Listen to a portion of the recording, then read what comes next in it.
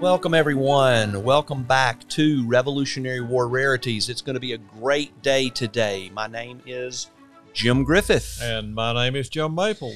And we are honored to have with us today an author of a very special book, an incredible author named Jim Stempel. He has recently released I'll refer to it as a masterpiece. I've read the entire thing, enjoyed every word of it. It will find a special place in my on my bookshelf, and one that I'll reference frequently. It is entitled "The Enemy Harassed: Washington's New Jersey Campaign of 1777."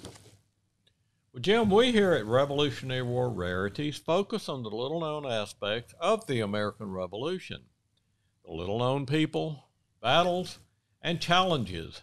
And one of the least talked about time frames in the American Revolution is the winter of 1777 in New Jersey. Well, that's right, Jim. And today we have the man with us. We have the author, the man that put this book together, and his name is Jim Stempel. Jim, welcome to Revolutionary War Rarities. Thank you very much. I'm happy to be with you. So, you know, we've all seen the paintings, we've all looked at the pictures, we've all read the stories of the crossing of the Delaware and then the Battle of Trenton, which followed very soon after that. But that's about as far as it goes. The entire winter of 1777, there's just not a lot of texts out there that discuss that. So as you were researching this book, were there any surprises that you found? What were the things that you didn't know that you discovered that, in fact, were very significant about that campaign of New Jersey in 1777? Well, just about everything. In fact, what I found was that there was almost nothing I knew from my research that I had known before. Now, I'm a resident of Maryland now, but I was born and raised in central New Jersey, where almost all this fighting took place. And what I found in my research was that I had known none of it before. None of it was taught to me in school. I hadn't bumped up against any of it, really. And there was fighting and maneuver and all sorts of things going on in central New Jersey that I had never known about before. In fact, my hometown of Westfield was occupied by the British one night with 16,000 troops. They tore the town apart, destroyed the Presbyterian church, and I knew nothing of it. I was really shocked to see all that. Jim, was there a specific event during the winter of 1777 that you believe gave the British reason to be concerned about winning this war? Well, no, not a single event at all. And frankly, I'm not sure the British ever were concerned about winning the war until they actually lost it. But the fighting in New Jersey was radically different than the fighting that had gone on previously in the Revolution or general 18th century battle, when armies would fight a battle and then retreat, maybe 2 months later, 3 months later, fight again. The fighting in New Jersey that winter was constant.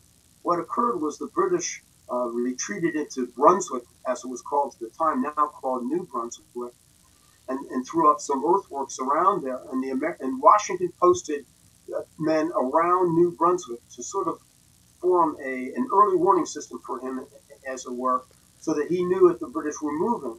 And so the men were very much in front lines, facing one another for almost that entire winter, very much like World War I, in fact. So there was fighting going on almost every single day along those front lines. But that wasn't all the fighting that was going on. There were militia units that were fighting. There was New Jersey units, state troops that were fighting, and then they had the Continentals, sometimes alone or in combination. So you had an enormous amount of fighting going on across the central New Jersey by and large that entire winter. Now, in the New York campaign of 1776, for instance, the British lost around 1,500 men in casualties. But during the fighting in New Jersey, during that 8-month period, they lost over 3,300 men, a significant amount more. And yet this period in New Jersey is hardly even known, and yet New Jersey, the New York campaign, is widely well known. So it was an amazing period. And what happened was the British didn't suffer a particular defeat, but they, over months, began to bleed a great deal, and they started to have great concern for the toll it was taking on their manpower. You know, I find it amazing when you watch these movies, you watch Revolutionary War era movies or Civil War era movies, and you see these soldiers that are lined up, 20, 30, 40 abreast, just marching in a line directly across a field and shooting somebody. And in fact, there's so many examples of where people were hiding behind trees or buildings or any rock they could find to protect themselves. So my question to you, Jim, would you consider the battle tactics of the colonial to be guerrilla-like? Did you consider their battle tactics to be considered honorable at that time? Well, what you're referring to was at the time called petite guerre, which is French for petty warfare. And both sides employed that tactic to a certain degree. Certainly along the front lines, it was used a great deal. There were a lot of bushwhacking and bushwhacking and ambushing going on both sides. But the people of New Jersey, I think, had been pretty well savaged by the British during their march across that state in the winter of 1776 and the fall of 1776. Homes were ransacked, farms destroyed, men were beaten or shot, brothers beaten or shot, women raped. The British had turned New Jersey into a wasteland to a very great extent. So any notions of honorable warfare, I think, had pretty much been lost on the people of New Jersey at the time. Well, Jim, we have to ask you one main question. What made you want to write this book? Well, like I said before, I grew up in New Jersey. I should have known a lot of this stuff, but I didn't know any of it. I thought that was rather shocking. I've written, this is my 10th book, and I've always written about historical items that I thought were not well known. And to stumble across an 8-month period of the Revolutionary War that nobody knew about was almost astonishing to me. I mean, everything is known about the Revolutionary War. People argue about what kind of buttons people had on their uniforms. And yet here we have a period of 8 months that hardly had been written about. So I thought it was a natural to write about. I wish I had had a book like this when I was young.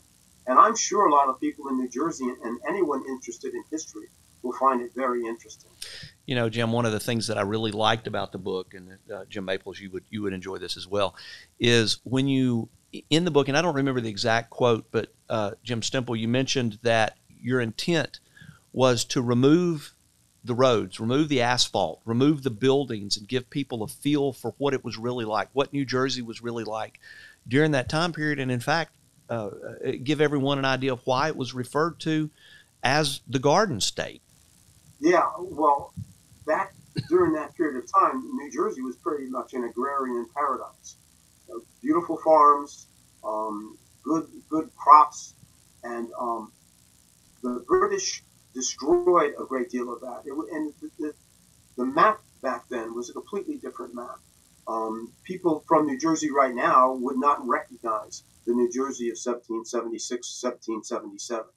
There were different towns, Quibbletown and Samptown and Spanktown and Scott's Plain. They wouldn't recognize any of these places. Nowadays, they've been subsumed into larger corporations and towns and cities. And so it was a completely different map. And that's one of the things I did try to convey in the book, was how different this landscape was. I tried to present the New Jersey of 1777 so that people can have a full experience of exactly what was going on back then. Yeah, and you did reveal why it was referred to as the Garden State, for sure. So we love trivia here on Revolutionary War Rarities. We love it. So do you have any specific trivia questions about the winter of 1777 that you can ask and share with our audience? I can't guarantee you that we'll know the answer, but we'll do our best to try to come up with one. Sure, I've written up 3 for you. Here's the first one. What rather unknown junior officer, who we now regard as a founding father, joined George Washington's staff in New Jersey in the winter of 1777? You got any guesses on this one? I don't know the answer to that. I would say Lafayette, but I know that's not correct. I'm going to go with James Madison. No, you're both wrong. Unfortunately, the answer is Alexander Hamilton. Incredible. And what an important role someone like Hamilton played in the founding of this country. Okay? Absolutely. You got another question for us?